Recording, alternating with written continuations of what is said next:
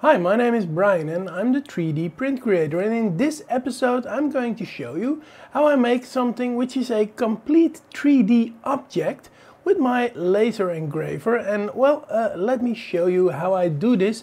And for the software, well, I'm using Lightburn software, as you can see in the background of me. So let's take a deep dive in how I created this object. So here we got the Lightburn software, which is on my Apple Mac, and over here we've got the art library. And in my art library I've got things that I downloaded from the internet, like SVG files, for example. And one of those SVG files is this file that you can see here, and let me make it a little bit bigger for you. Now, as you can see, this is a file that is already grouped. So multiple lines are already grouped into one object. And for this, I don't want that. So what I can do here is click on the single person upstairs, and well, this ungroups the file. So now I've got this line that I can select, or I can select this line, or well, this, whatever I want. So now it's very easy to create those outlines by just selecting this one, for example, and put that in another layer. Or I can delete things like, for example, this knob. If I don't want it, well, I can just delete it. So this is how we can get the things apart from each other.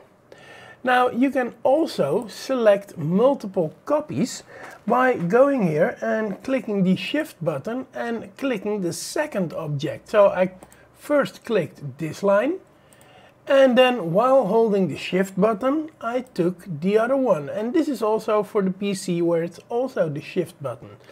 So this way I can create duplicates. And well, to create a duplicate we can go here into Edit.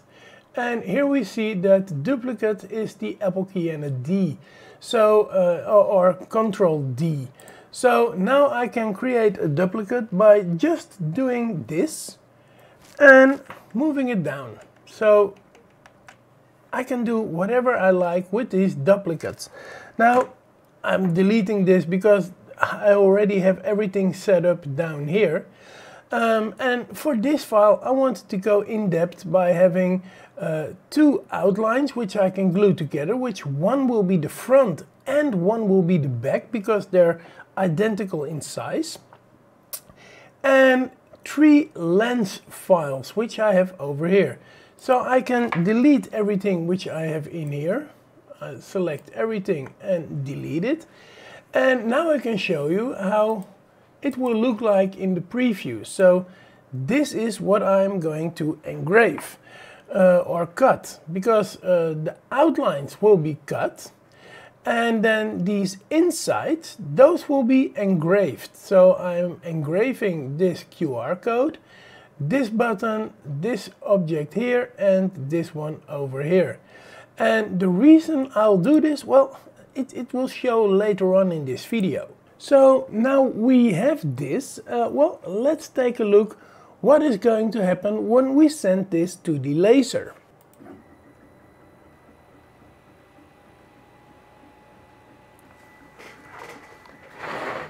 Now for the cutting part, of course, I want to use my air assist. So I started the machine without the air assist, which is no problem at all.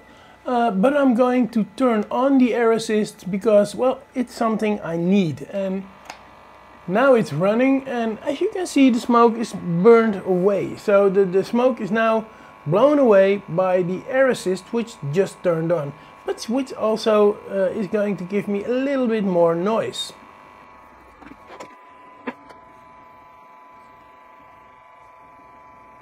Now I get a lot of questions from people asking me if this laser engraver with this particular laser, the 5.5 watt long focus laser with the air assist, if it's capable of doing some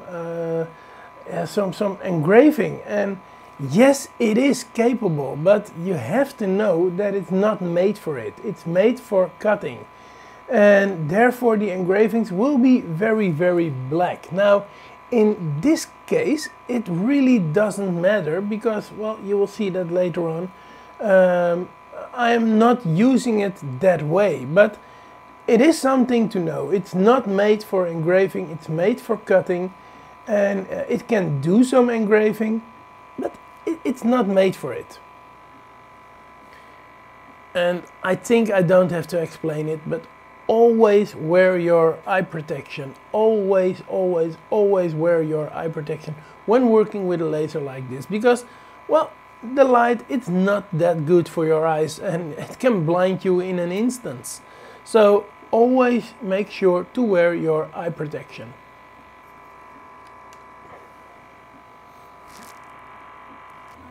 Now, as you can see, something is wrong with the selected speed at which I'm making this engraving. So now I'm going to cut down this job. Something went wrong with the layers. So I have to go there and see what went wrong. And well, the drawing is done, so that output can be turned off. And then this is obviously way too fast. Let's make this 4000 and let's make this, well, maybe about 50% power. And I think that will be much better. Now, the good thing about this laser engraver is that it has a homing feature. And because we homed it before we started this engraving, I can simply go and do it again. Now, the first layer is turned off, so we now start with the second layer, which is the QR code image. So I can now home the laser. First take this off, then home the laser. And then start the laser again, but I'm going to show you what happens when I do this.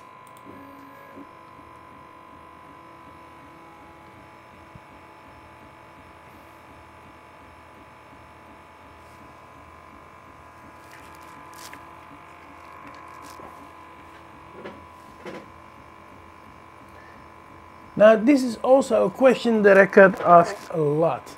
And, well, people just wanted to know, is it possible to have exact measurements and to be on the exact same spot and doing an engraving over? So, yeah, that you don't get double lines, etc. Well, yes, that is possible, but only if your laser has a homing function. So, for example, the Alvero 2, you can't do this, but with the Ortur Laser Master 2 Pro, this is no problem at all. And, well, this is only because this laser has its homing switches, which makes sure that every time you do a thing, it's always on the same spot. So, yeah, it's possible.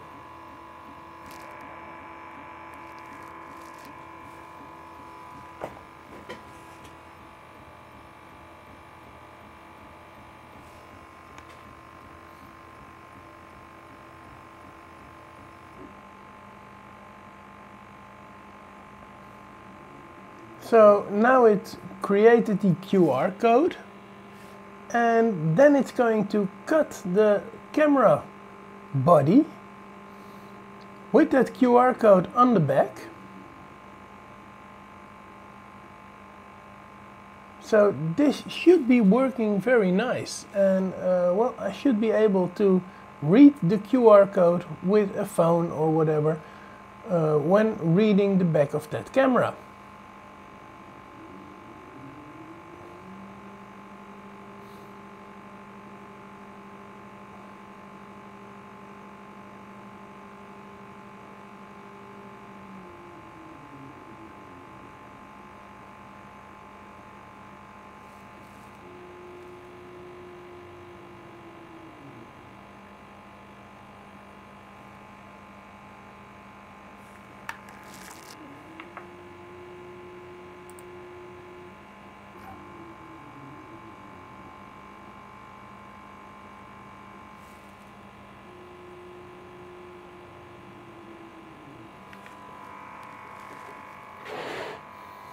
So now the first part is cut out, and we can already take it out if we want to, without moving the object.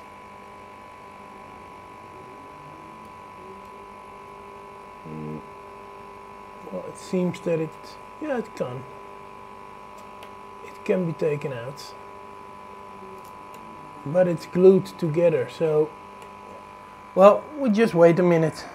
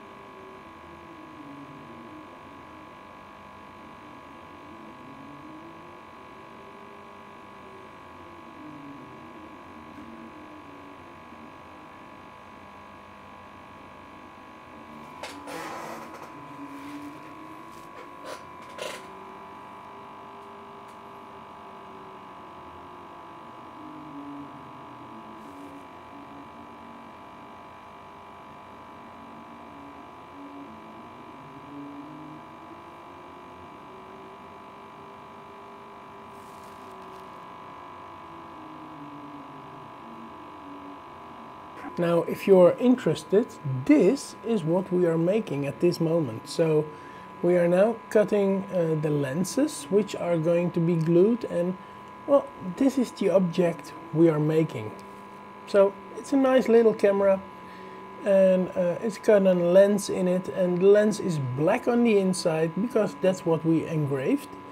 So it just looks like as if you're looking into a real lens. Yeah, I kind of like this design. So this is what we are making.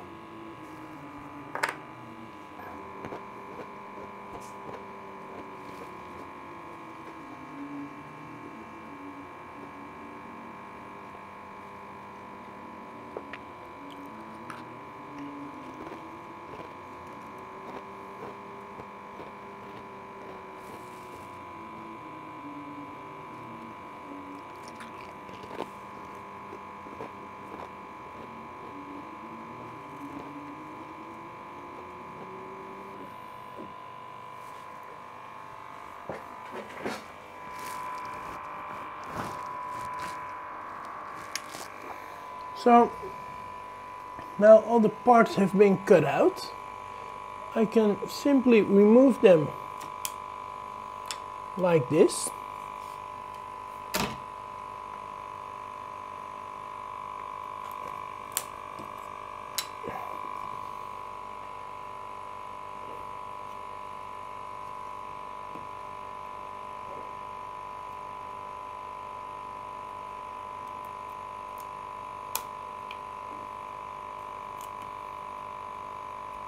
It's just that easy to take them out. And as you can see, also the centers, well, they just pop out immediately. So yeah, this is it.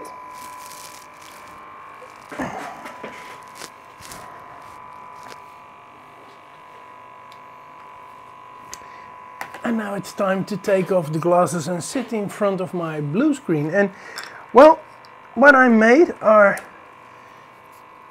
a back side of the camera and a front side of the camera. So I've got the back side, I got the front side, and these two can be glued together.